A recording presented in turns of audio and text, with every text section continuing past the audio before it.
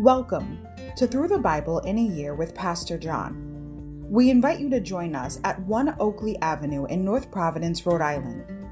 This podcast is presented to you by The Way Ministries, supported by listeners like you. For donations, live videos, podcasts, and more, please visit www.thewayministriesri.org. Thank you and have a great day.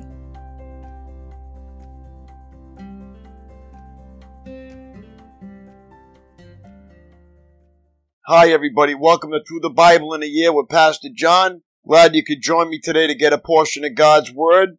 Today we're going to begin in day 42, February 11th, Numbers 5-8. The nation cleansed for worship. Overview. God now further prepares the nation for the coming trip to Canaan by commanding Moses to deal with 4 specific problem areas: moral defilement, jealous suspicion, unmet needs in the tabernacle, and uncleansed Levites in the service of the Lord. Israel's purity in moral conduct and interpersonal relationship is of utmost importance because the holy God of Israel lives in her camp. Chapter 5:3. Chapter 5. Defilement in morals, cleansing.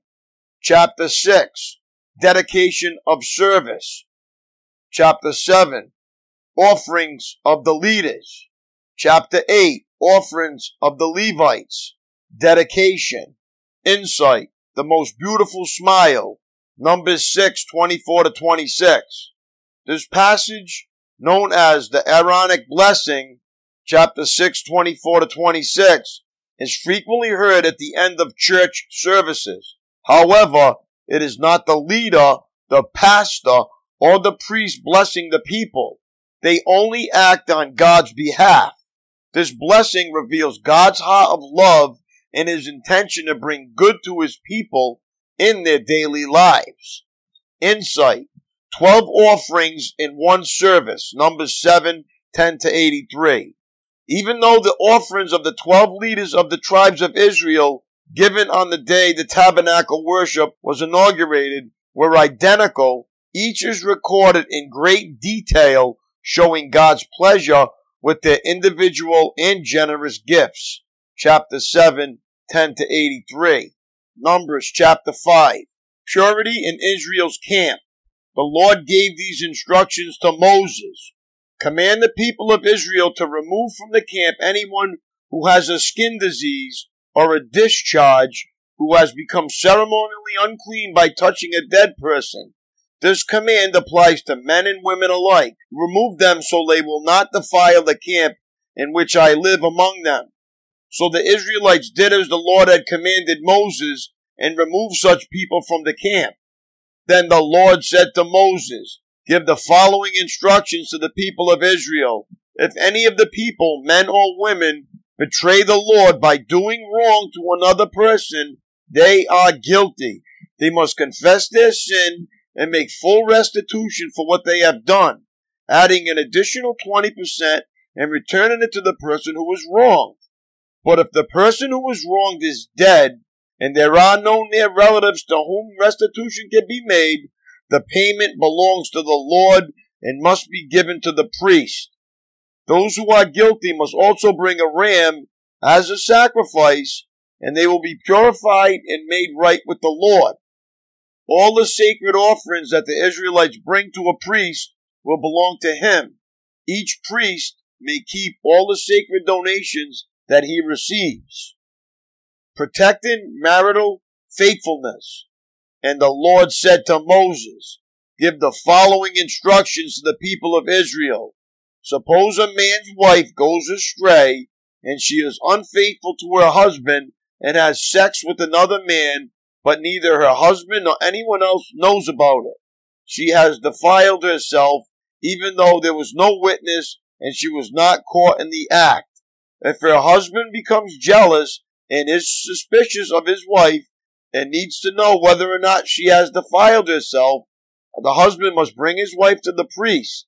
He must also bring an offering of 2 quarts of barley flour to be presented on her behalf. Do not mix it with olive oil or frankincense, for it is a jealousy offering, an offering to prove whether or not she is guilty. The priest will then present her to stand trial before the Lord. He must take some holy water in a clay jar and pour into it dust he has taken from the tabernacle floor. When the priest has presented the woman before the Lord, he must unbind her hair and place in her hands the offering of proof, the jealousy offering, to determine whether her husband's suspicions are justified. The priest will stand before her holding the jar of bitter water that brings a curse to those who are guilty. The priest will then put the woman under oath and say to her, "If no other man has had sex with you, and you have not gone astray and defiled yourself while under your husband's authority, may you be immune from the effects of this bitter water that brings on the curse. But if you have gone astray by being unfaithful to your husband, and have defiled yourself by having sex with another man," at this point the priest must put the woman under oath by saying, "May the people know that the Lord's curse is upon you when he makes you infertile, causing your womb to shrivel and your abdomen to swell. Now may this water that brings the curse enter your body and cause your abdomen to swell and your womb to shrivel." And the woman will be required to say, "Yes, let it be so." And the priest will write these curses on a piece of leather and wash them off into the bitter water. He will make the woman drink the bitter water that brings on the curse. When the water enters her body, it will cause bitter suffering if she is guilty. The priest will take the jealousy offering from the woman's hand, lift it up before the Lord, and carry it to the altar. He will take a handful of the flour as a token portion and burn it on the altar, and he will require the woman to drink the water. If she has defiled herself by being unfaithful to her husband, the water that brings the curse will cause bitter suffering. Her abdomen will swell and her womb will shrink, and her name will become a curse among the people. But if she has not defiled herself and is pure, then she will be unharmed and will still be able to have children. This is the ritual law for dealing with the suspicion. If a woman goes astray and defiles herself while under her husband's authority, or if a man becomes jealous and is suspicious that his wife has been unfaithful, the husband must present his wife before the Lord, and the priest will apply this entire ritual law to her. The husband will be innocent of any guilt in this matter, but his wife will be held accountable for her sin. Numbers chapter 6. Nazirite laws. Then the Lord said to Moses, "Give the following instructions to the people of Israel. If any of the people, either men or women, take the special vow of a Nazirite, setting themselves apart to the Lord in a special way, they must give up wine and other alcoholic drinks. They must not use vinegar made from wine or from other alcoholic drinks. They must not drink fresh grape juice, and they must not eat grapes or raisins. As long as they are bound by their Nazirite vow, they are not allowed to eat or drink anything that comes from a grapevine, not even the grape seeds or skins. They must never cut their hair throughout the time of their vow, for they are holy and set apart to the Lord. Until the time of their vow has been fulfilled, they must let their hair grow long, and they must not go near a dead body during the entire period of their vow to the Lord. Even if the dead person is their own father, mother, brother, or sister, they must not defile themselves, for the hair on their head is the symbol of their separation to God. This requirement applies as long as they are set apart to the Lord. If someone falls dead beside them, the hair they have dedicated will be defiled. They must wait for 7 days and then shave their heads. They will be cleansed from their defilement.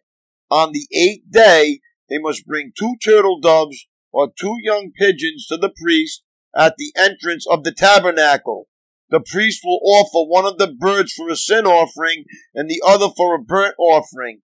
In this way, he will purify them from the guilt they incurred through contact with the dead body. Then they must reaffirm their commitment and let their hair begin to grow again. The days of their vow that were completed before their defilement no longer count.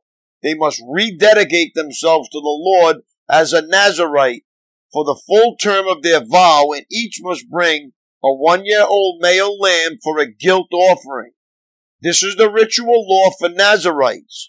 At the conclusion of their time of separation as Nazirites, they must each go to the entrance of the tabernacle and offer their sacrifices to the Lord.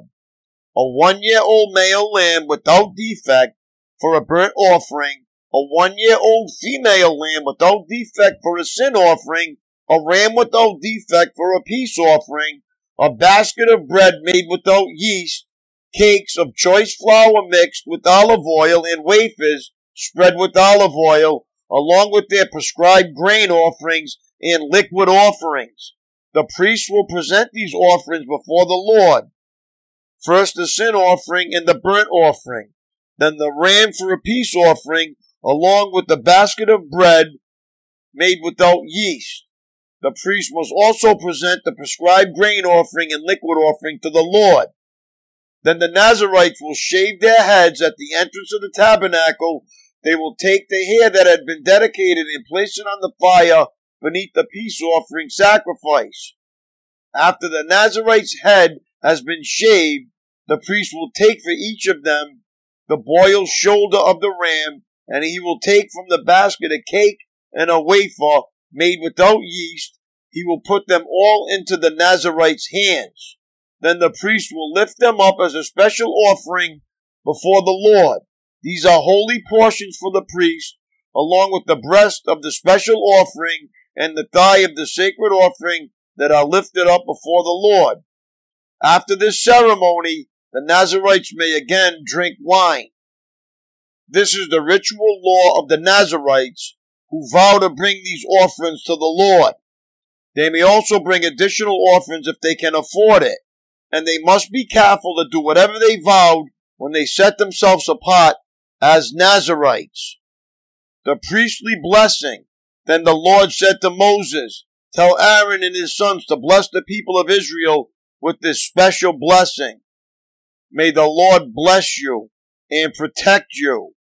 May the Lord smile on you and be gracious to you. May the Lord show you his favor and give you his peace.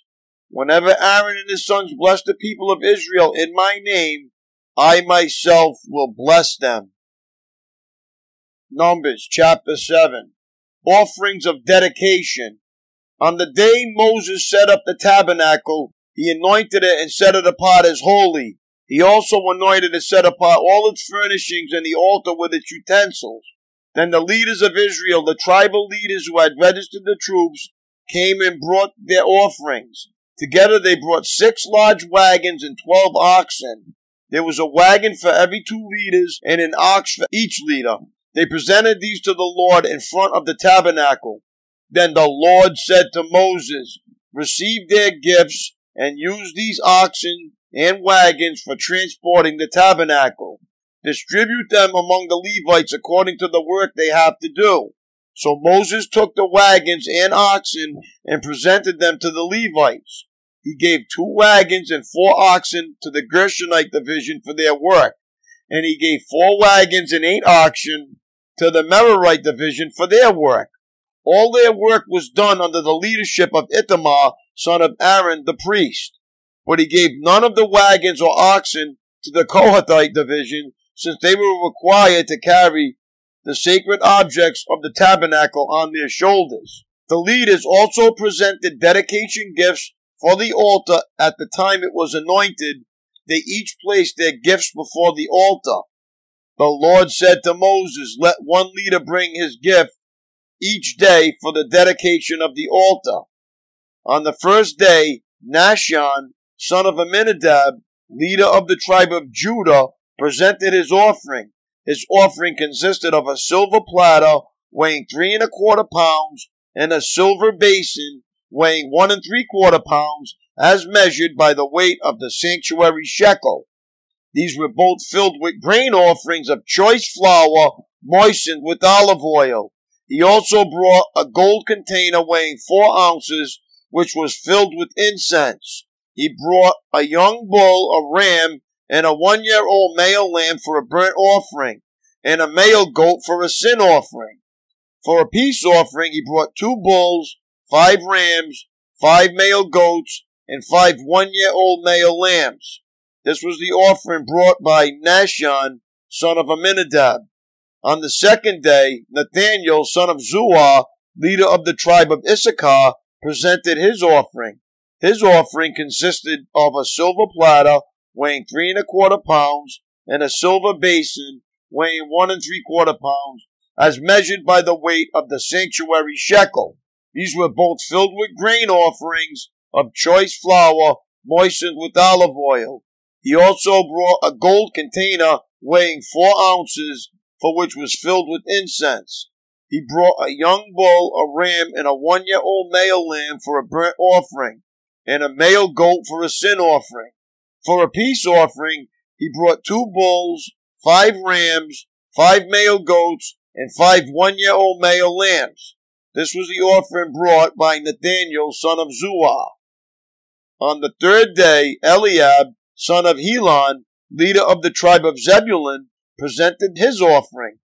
His offering consisted of a silver platter weighing 3 1/4 pounds, a silver basin weighing 1 3/4 pounds, as measured by the weight of the sanctuary shekel. These were both filled with grain offerings of choice flour moistened with olive oil. He also brought a gold container weighing 4 ounces, which was filled with incense. He brought a young bull, a ram, and a 1-year-old male lamb for a burnt offering, and a male goat for a sin offering. For a peace offering, he brought 2 bulls, 5 rams, 5 male goats, and 5 1-year-old male lambs. This was the offering brought by Eliab, son of Helon. On the fourth day, Elazar, son of Shedeur, leader of the tribe of Reuben, presented his offering. His offering consisted of a silver platter weighing 3 1/4 pounds and a silver basin weighing 1 3/4 pounds, as measured by the weight of the sanctuary shekel. These were both filled with grain offerings of choice flour moistened with olive oil. He also brought a gold container weighing 4 ounces, which was filled with incense. He brought a young bull, a ram, and a 1-year-old male lamb for a burnt offering, and a male goat for a sin offering. For a peace offering, he brought 2 bulls, 5 rams, 5 male goats, and 5 1-year-old male lambs. This was the offering brought by Elazar, son of Shedeur. On the 5th day, Shelumiel, son of Zurishaddai, leader of the tribe of Simeon, presented his offering. His offering consisted of a silver platter weighing 3 1/4 pounds and a silver basin weighing 1 3/4 pounds, as measured by the weight of the sanctuary shekel. These were both filled with grain offerings of choice flour moistened with olive oil. He also brought a gold container weighing 4 ounces, which was filled with incense. He brought a young bull, a ram, and a 1-year-old male lamb for a burnt offering, and a male goat offering for sin. For a peace offering, he brought 2 bulls, 5 rams, 5 male goats, and 5 1-year-old male lambs. This was the offering brought by Shelumiel, son of Zurishaddai. On the 6th day, Eliasaph, son of Deuel, leader of the tribe of Gad, presenting his offering. His offering consisted of a silver platter weighing 3 1/4 pounds and a silver basin weighing 1 3/4 pounds, as measured by the weight of the sanctuary shekel. These were both filled with grain offerings of choice flour moistened with olive oil. He also brought a gold container weighing 4 ounces, which was filled with incense. He brought a young bull, a ram, and a 1-year-old male lamb for a burnt offering, and a male goat for a sin offering. For a peace offering, he brought 2 bulls, 5 rams, 5 male goats, and 5 1-year-old male lambs. This was the offering brought by Eliasaph, son of Deuel. On the 7th day, Elishama, son of Amminahud, leader of the tribe of Ephraim, presented his offering. His offering consisted of a silver platter weighing 3¼ pounds and a silver basin weighing 1¾ pounds, as measured by the weight of the sanctuary shekel. These were both filled with grain offerings of choice flour moistened with olive oil. He also brought a gold container weighing 4 ounces, which was filled with incense. He brought a young bull, a ram, and a 1-year-old male lamb for a burnt offering, and a male goat for a sin offering.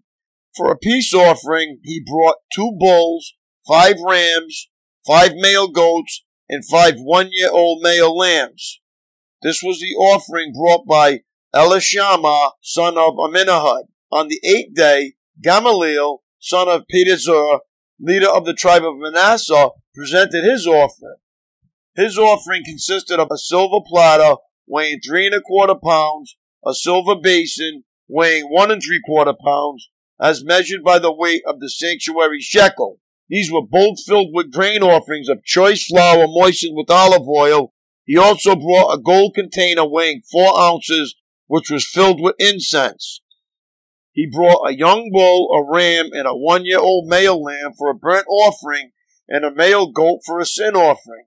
For a peace offering, he brought 2 bulls, 5 rams, 5 male goats, and 5 1-year-old male lambs. This was the offering brought by Gamaliel, son of Pedahur. On the 9th day, Abidan, son of Gideoni, leader of the tribe of Benjamin, presented his offering. His offering consisted of a silver platter weighing 3¼ pounds and a silver basin weighing 1¾ pounds, as measured by the weight of the sanctuary shekel. These were both filled with grain offerings of choice flour moistened with olive oil. He also brought a gold container weighing 4 ounces, which was filled with incense. He brought a young bull, a ram, and a 1-year-old male lamb for a burnt offering, and a male goat for a sin offering. For a peace offering, he brought 2 bulls, 5 rams, 5 male goats, and 5 1-year-old male lambs. This was the offering brought by Abidan, son of Gideoni. On the 10th day, Ahizah, son of Amminashadai, leader of the tribe of Dan, presented his offering. His offering consisted of a silver platter weighing 3¼ pounds and a silver basin weighing 1¾ pounds, as measured by the weight of the sanctuary shekel. These were both filled with grain offerings of choice flour moistened with olive oil. He also brought a gold container weighing 4 ounces, which was filled with incense.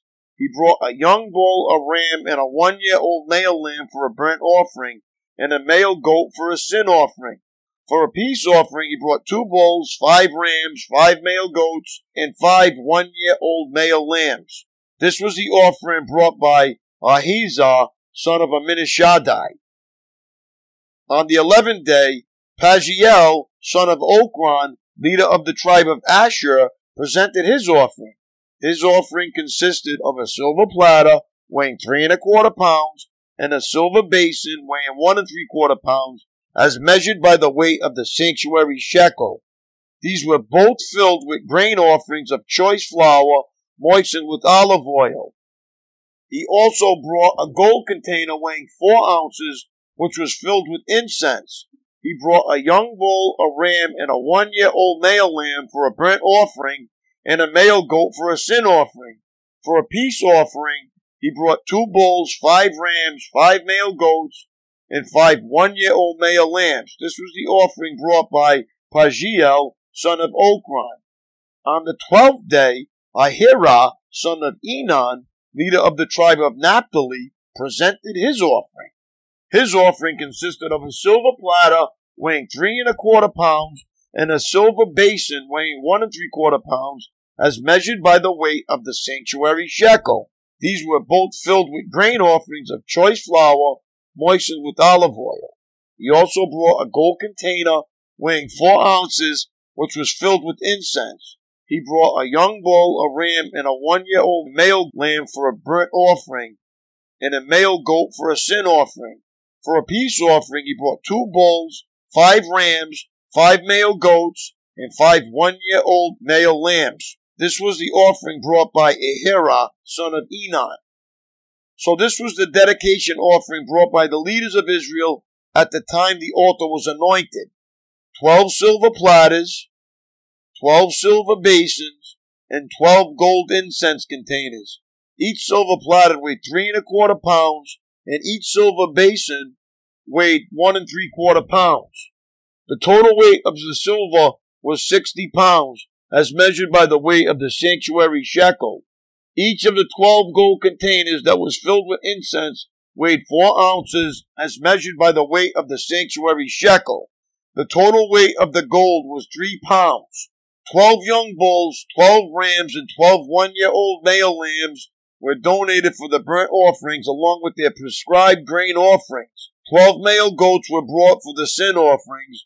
24 bulls, 60 rams, 60 male goats, and 60 one-year-old male lambs were donated for the peace offerings. This was the dedication offering for the altar after it was anointed. Whenever Moses went into the tabernacle to speak with the Lord, he heard the voice speaking to him from between the 2 cherubim above the ark's cover, the place of atonement that rests on the ark of the covenant. The Lord spoke to him from there. Numbers chapter 8. Preparing the lamps. The Lord said to Moses, "Give Aaron the following instructions. When you set up the 7 lamps in the lampstand, place them so their light shines forward in front of the lampstand." So Aaron did this. He set up the 7 lamps so they reflected their light forward, just as the Lord had commanded Moses. The entire lampstand, from its base to its decorative blossoms, are made of beaten gold. It was built according to the exact design the Lord had shown Moses. The Levites dedicated. Then the Lord said to Moses, "Now set the Levites apart from the rest of the people of Israel and make them ceremonially clean. Do this by sprinkling them with the water of the purification and have them shave their entire body and wash their clothing. Then they will be ceremonially clean. Have them bring a young bull and a grain offering of choice flour moistened with olive oil, along with a second young bull for a sin offering. Then assemble the whole community of Israel and present the Levites at the entrance of the tabernacle. When you present the Levites before the Lord, the people of Israel must lay their hands on them. Raising his hands, Aaron must then present the Levites to the Lord as a special offering from the people of Israel, thus dedicated them to the Lord's service. Next, the Levites will lay their hands on the heads of the young bulls, present one as a sin offering and the other as a burnt offering to the Lord, to purify the Levites and make them right with the Lord. Then have the Levites stand in front of Aaron and his sons and raise your hands and present them as a special offering to the Lord. In this way, you will set the Levites apart from the rest of the people of Israel, and the Levites will belong to me. After this, they may go into the tabernacle to do their work, because you have purified them and presented them as a special offering. Of all the people of Israel, the Levites are reserved for me. I have claimed them for myself in place of all the firstborn sons of the Israelites. I have taken the Levites as their substitute, for all the firstborn males among the people of Israel are mine, both of people and animals. I set them apart for myself on the day I struck down all the firstborn sons of the Egyptians. Yes, I have claimed the Levites in place of all the firstborn sons of Israel. And all of the Israelites I have assigned to the Levites, to Aaron and his sons. They will serve in the tabernacle on behalf of the Israelites and make sacrifices to purify the people, so no plague will strike them when they approach the sanctuary." So Moses, Aaron, and the whole community of Israel dedicated the Levites, carefully following all the Lord's instructions to Moses. The Levites purified themselves from sin and washed their clothes, and Aaron lifted them up and presented them to the Lord as a special offering. He then offered a sacrifice to purify them and make them right with the Lord. After the Levites went into the tabernacle to perform their duties, assisting Aaron and his sons, so they carried out the commands that the Lord gave Moses concerning the Levites. The Lord also instructed Moses, "This is the rule the Levites must follow. They must begin serving in the tabernacle at the age of 25, and they must retire at the age of 50. After retirement, they may assist their fellow Levites by serving as guards at the tabernacle, but they may not officiate in the service. This is how you must assign duties to the Levites. My daily walk. Living a holy life is what Leviticus and Numbers are all about. But this is easier said than done, because it involves maintaining personal purity while rubbing shoulders with a decidedly impure world. As God prepared Israel to enter a land dominated by pagan influences, He knew His people would be exposed to all manner of evil, so He required that they live a completely different way. Israel was to witness about the true God in the midst of corruption, and the nation couldn't do that while hidden away in the wilderness. Only as Israel's pagan neighbors saw the nation's godly lifestyle would they be influenced towards righteousness. Are the people around you influenced by your distinctive lifestyle, or do you blend inconspicuously into the world around you? Select one godly lifestyle goal for this coming week and make it your project in purity. A godly life is always the best advertisement for Christianity. That's all for today, my friends. It was great reading along with you. Have a great day. God bless. And I will see you tomorrow. Peace.